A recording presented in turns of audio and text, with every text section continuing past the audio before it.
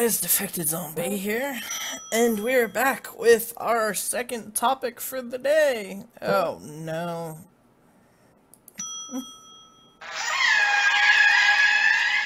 I hate that noise. Why? Why? So, with the current rise of BDSM constantly being brought up in news articles, like this whole incident with R. Kelly and sex cults, there has been a lot of people speculating about it, not seeming to fully understand what it is. That being said, I want to address that I have been in the LS since the mid-90s. Well, before that, well before 50 Shades of Grey was even released or published. This is what I was taught and personally believe about the LS. I was taught that you should grab your menus when menus appear. Take those menus and put them in the spinning rack and then serve people their dinner. Oh. That's not what I was taught in the slightest. Okay. Grab that, grab that, grab that.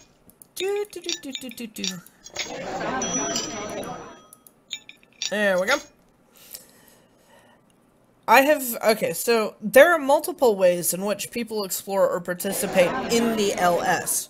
For those who don't really know what LS stands for, it means lifestyle. As far as I was told and taught. No, no, no, no, no, no. No, no, no. No. Dang it. I missed my podium. Okay, so let's go ahead and get you up there. Let's get...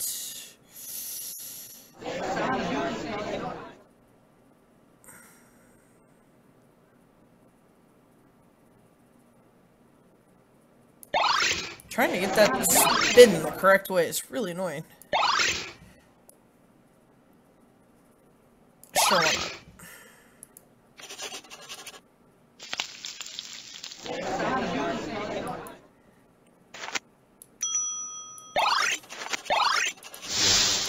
Got him just in time.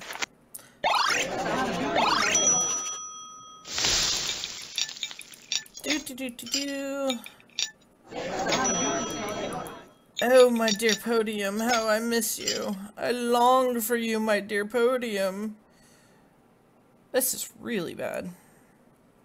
I don't know how I possibly could have done this any faster. Rad. Get away. No. You're invading my personal... My brother keeps messaging me on Steam in case you're wondering what in the world I'm on about.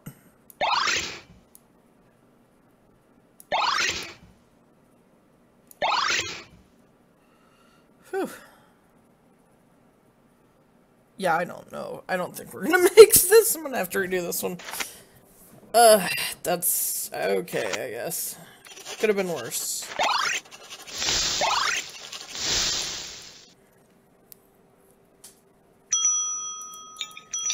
If we do make it, it'll be very close. I think I say that in every episode now.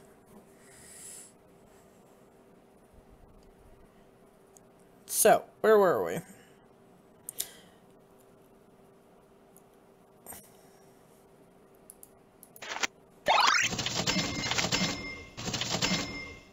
Yep. Nope. I'm gonna redo that.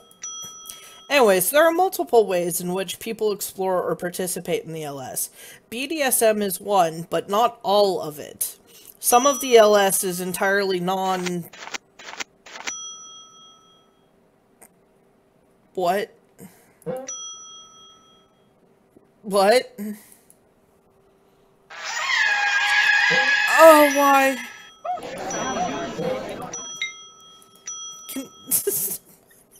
What? What has happened here? I don't understand.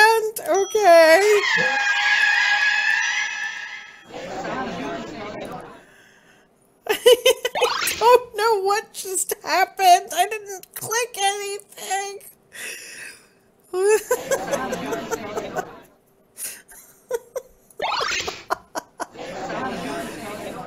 God. The day. This day. Ugh. I feel like somebody has my name on a post-it note somewhere. And that there's just like these weird little gremlin guys just like messing with me.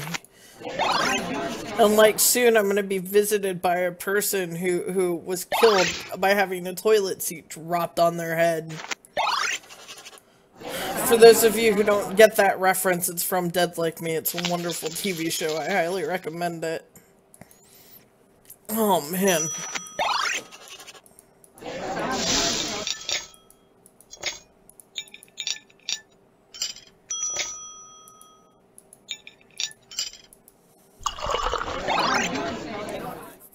Let's quickly nip down here.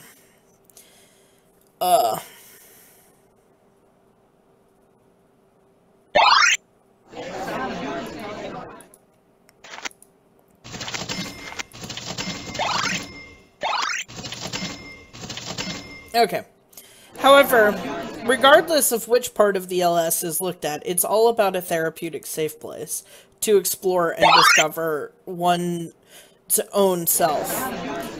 In most cases, the people who come into the LS do so because they seek a guide or a support. A rock, if you will.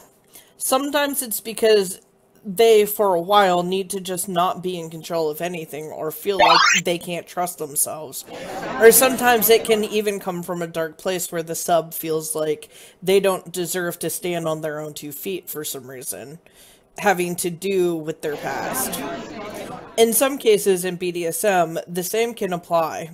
It all comes down to confidence building, guiding and teaching and providing a safe sanctuary. Now I'm going to quickly clear the tables so we can move in.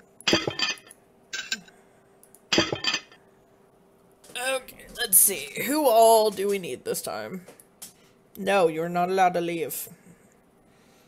Let's see if I can quickly set these guys down.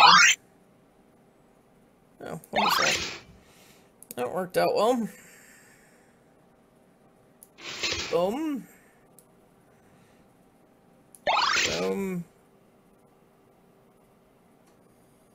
Boom.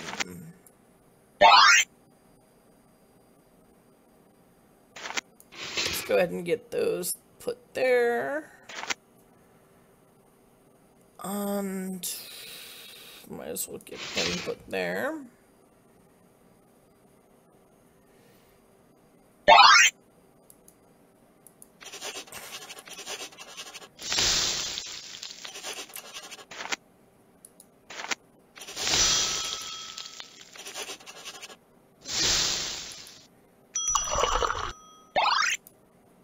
There we go. Quickly nip back down here.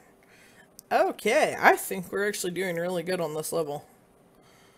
That's how it always starts. Then it gets progressively worse.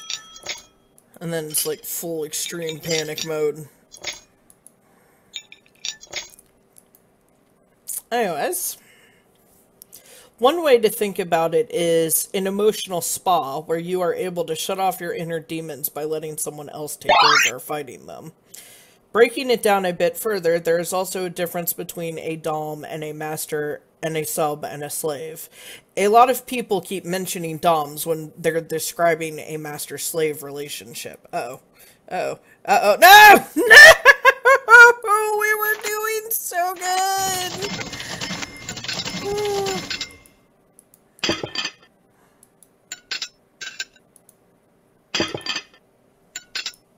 Shoot! Shoot! Shoot! Oh, man. Okay. That was my bad. I was not paying enough attention. Ah! Why? Why? Why do you do this to me? Okay, breaking it down further, let's look at the differences between a dom and sub. At least, like I mentioned before, this is what I was taught and how I was raised into the LS. A dom sub. A dom is meant to be more of the foundation or support. Or a dom sub. A dom is meant to be more of a foundation or support, like a guide and a teacher to their sub, meant to provide a safe sanctuary within themselves for their sub to mentally, emotionally, and sometimes, not always physically, be able to retreat to, while they work on finding themselves, overcoming their inner demons, so on and so forth. In order for a dom-sub relationship to work, it requires a deep connection, 100% open and honest communication, and the ability to transcend with a person past the typical levels of comfort one might normally have that could prevent them from being 100% open. This requires the Dom to also be able to take on and handle this type of therapeutic task. They also need to be 100% open and honest, because nothing is more important for earning their sub's trust. A true Dom knows they have to earn the trust of a sub, not demand it. Okay, let's quickly go ahead and start placing people. Let's see. Yep, that's who I want to place there. That's who I want to place there.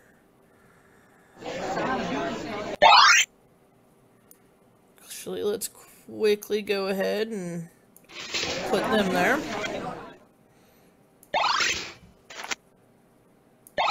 There we go.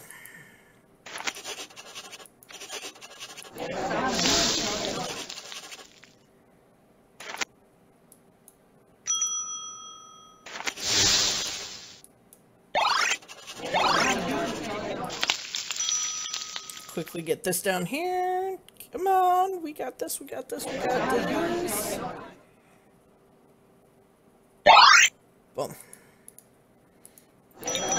Now that. Multitasking to the extreme. And quickly get this. We got this, come on. Perfect.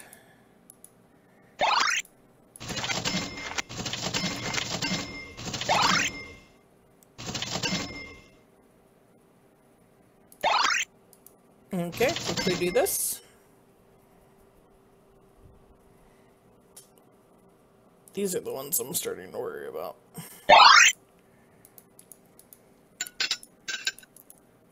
There we go.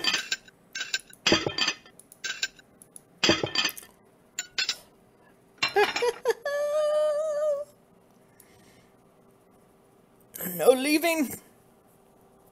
Look, I'll put you in this seat. You're happy now. You have happy faces. Okay, there. Good. Wonderful.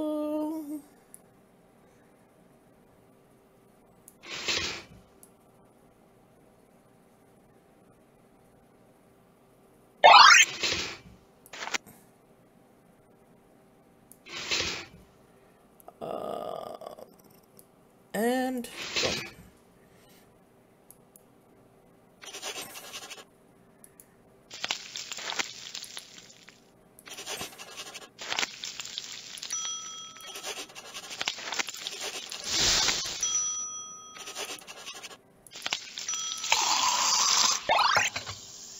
Quickly. Not allowed to leave. No leaving for you. No, no, no. It's bad, bad, bad. See, look. Ah, thank God.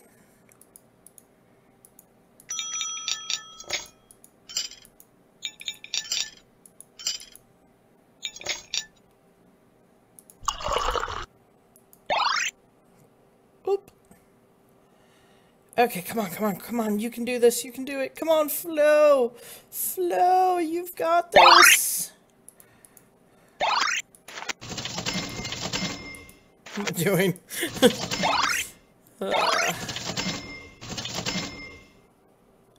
Okay, quickly, quickly, quickly, quickly. Come on, Flo. Come on, Flo. Wonderful. Good job, Flo.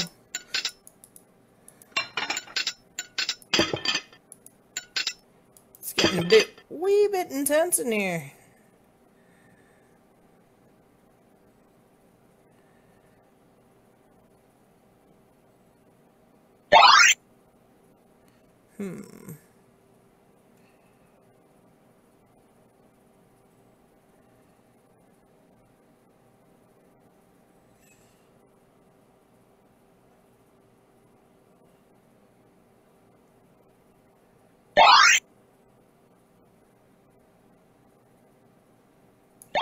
Might as well go with that. I'm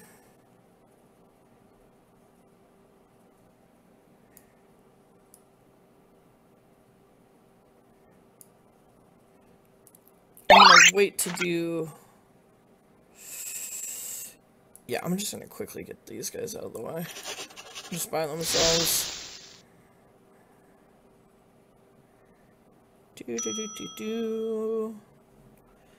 I think we're gonna be okay this time.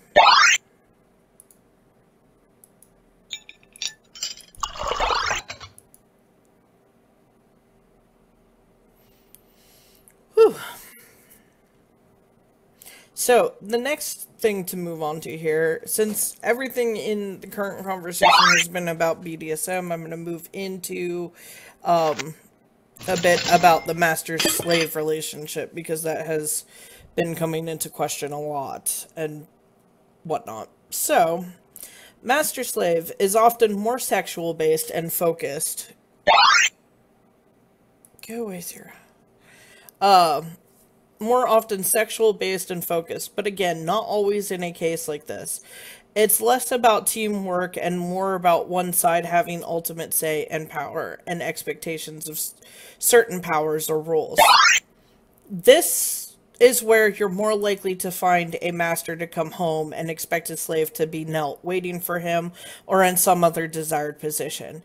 It is very rule and control based, which some can seem abusive from an outsider.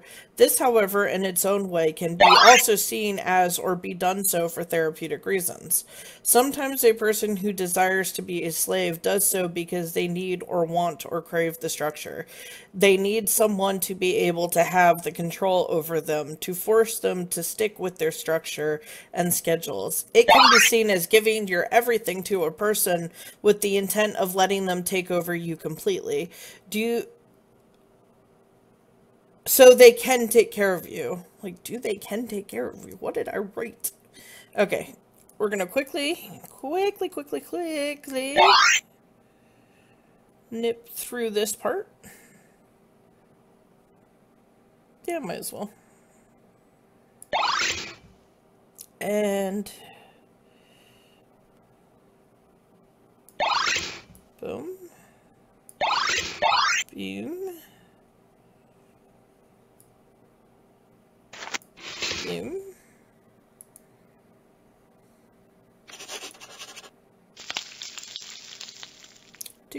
Do.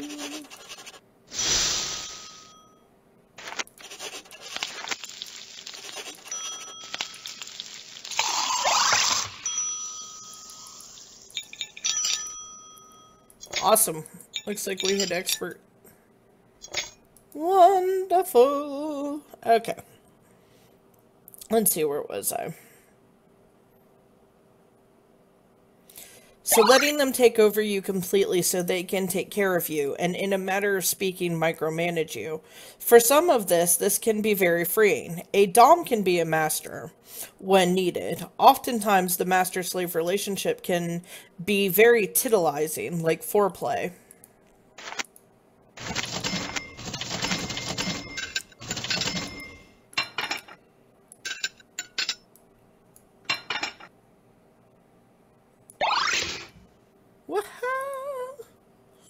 Okay, so titillizing like foreplay, which can lead to more progressed sessions. But no matter what, the motto is safe. Both parties need to feel safe, need to feel that they are in a place of trust, that no mental, emotional, or physical beyond what they can handle harm will come to them. More so, emotional and mental. Sane. Again, you're dealing with a type of play or relationship that does and will borderline the edge of healthy to unhealthy mentally and emotionally. Though the ultimate goal is to gradually build up to more across the border of the healthier on the healthier side by creating a safe place to grow and overcome and face hardship. It starts on the border that is extremely fragile. Sane is about being able to maintain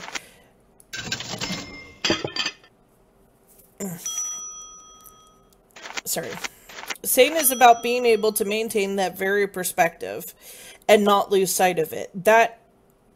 Not lose sight of that in the heat of the moment.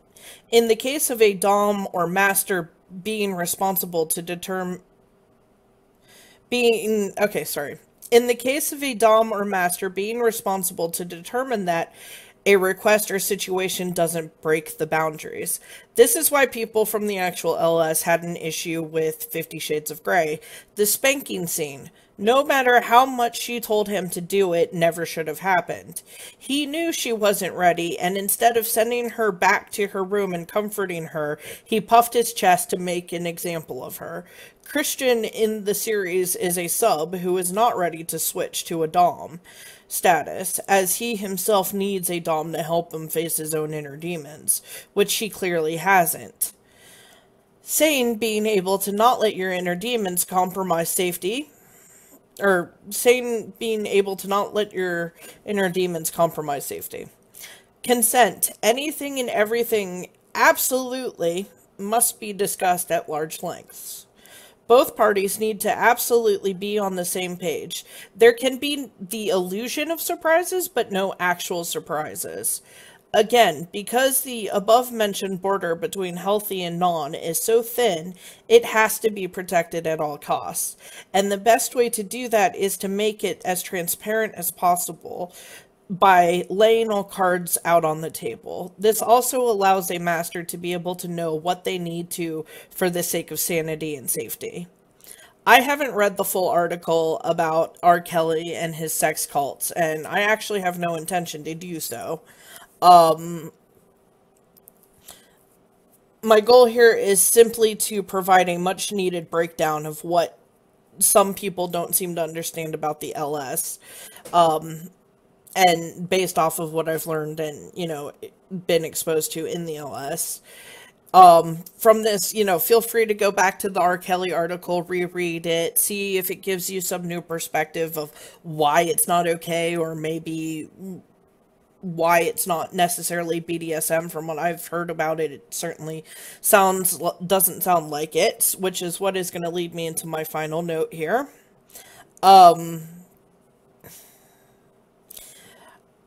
The LS is and can be a very attractive or desired hub for people who want the rewards, the most common thought of a volatile person. Dude, I could have a girl give me blowjobs on command or pander to how I want them. They can cook and clean while I play my video game? Sweet. The LS on the surface looks like a way to recreate slavery. I mean, heck, who doesn't love the idea of a personal assistant who handles everything you tell them, from laundry to sex? That being said, since the rise of 50 Shades, as well as whatever that book series was, including Korean and gore, people have flocked to the LS, not always understanding fully what it is or about. And as said above, when you are dealing with something so fragile and delicate, it can really mess up a person if not handled correctly and professionally. People come in not realizing that and hurting a lot of subs and slaves. Not to mention the truth behind the perverted image of the LS. And on that note, I'm opening up the floor to you guys. If you happen to have your own experiences with the LS or BDSM, please do share. Leave a comment, like, subscribe, and if you do happen to do so, welcome to the community.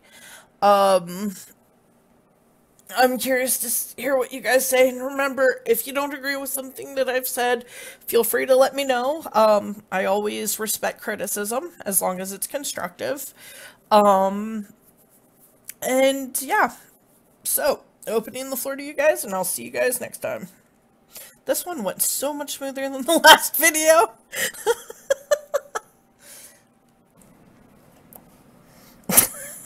every time I start recording, here are my stickers. No.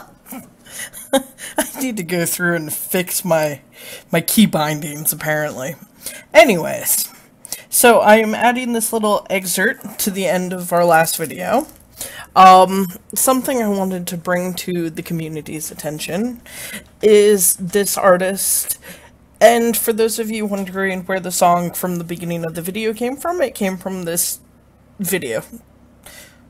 Did I say that right? I don't even know. My brain got all conjumblerated.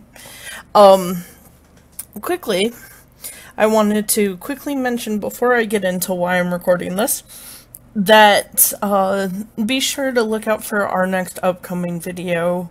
I'm not exactly happy about the fact that I'm going to be recording that video. I really didn't want to get into that on this channel. I really didn't want to get into it at all, to be honest. I kind of wanted it to be done like 3 months ago.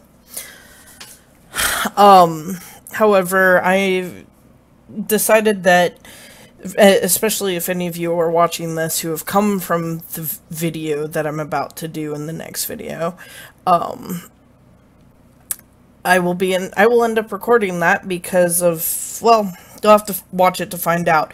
However, this right here is a prime example of everything done right when it comes to a community, when it comes to addressing your fans, when it comes to anything of the sort. And so there will definitely be some relevance to the 2 videos that I will be uploading this evening, in 5 o'clock a.m. in the morning. Anyways, moving on. So, I wanted to talk real quickly about Precious Child, and the song My Little Problem. As I mentioned, it was used at the beginning of this video, and it will be used in the credits. What on earth? Oh, it's the cat. Just randomly kept hearing this really loud ripping noise coming from behind me. It was kind of unnerving. I was, watching horror movies all night, so random ripping noises coming out of the darkness, kind of, yeah, yep, moving on. Anyways, as you can see, the first comment from the comment section of this video is me saying, I almost adore this song as much as I adore the artist. I then proceeded to ask the artist, Precious, I was curious if I could use a small 10-second clip of this song, audio, not video, for an intro for one of my videos, non-monetized on my channel. I want to also address and link to this video in the video I'd be uploading, XD. Yes, I'm going to just randomly read my XDs out loud. If I can end...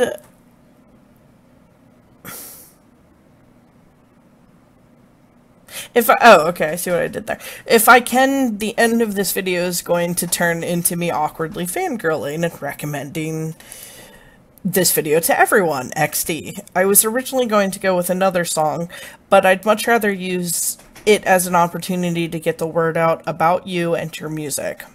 And that is what I am doing. Precious came back and responded, DZ's Hive Mind Vision, please do. I would be quite flattered. You can download the song from preciouschild.com /music. I almost said hashtag music. Or just rip it from the video. I, of course, responded, I love you. You are so awesome. And now I just kind of want to scroll down for a little bit, and I just wanted to showcase, that if you go down through the videos of Precious Child, you can see that they respond to their fan base, to their community.